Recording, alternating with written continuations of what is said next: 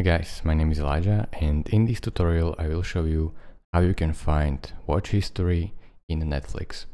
So first thing, sign into your Netflix account and then go up here to the Netflix profile picture. Go down until you see account and click on that.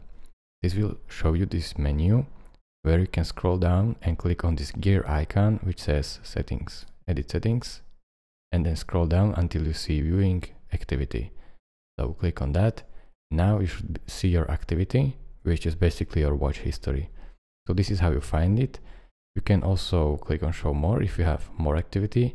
You can go back to your account right here and you can hide them all to basically delete the shows from watch history. So let's say I can hide this one.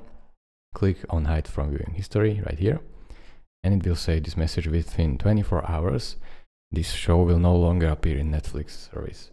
So basically you have removed this title from watch history, and you can download all.